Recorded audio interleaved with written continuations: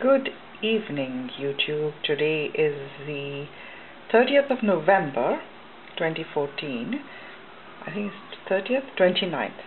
Anyway, Saturday morning, and it's a beautiful day in Vancouver. It has snowed. We've had the first snow you can see out there. So, and my phalaenopsis, with the drop in temperature at night, has now spiked. You remember this one? This is the one that has a large white phal, which was blooming unstaked last year. So, oh dear, there's something going on outside. Anyway, so here is the spike. As you can see, you know how to tell a spike from a root, and that it has a mitten-like point at the top. So let me see if I can get my finger there. Ooh, over here. Yeah, see this? There's a little constriction here, just under the neck, like a neck. And then of course the point, which hasn't quite bifurcated into a mitten thing. But see the placement and see the direction it is taking. So it'll follow the leaf, or it'll go away from the plant, whereas the root will tend to seek the moisture, go downwards.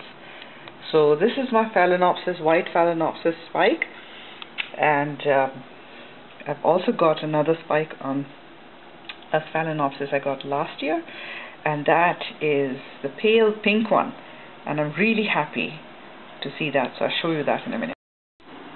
Okay, so here is the other phal that I have, and I was watering it today, and of course when you water things you notice things. So there it is, there's the spike. If you can see it's just there, tiny little thing. Can you see it? Maybe from a distance. Yeah, there it is.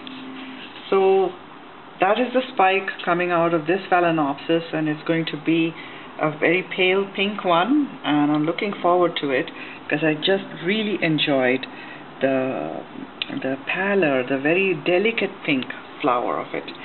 So I have struggled keeping this alive. This is not done so well. Look at the roots there, not so good, but it has managed to live.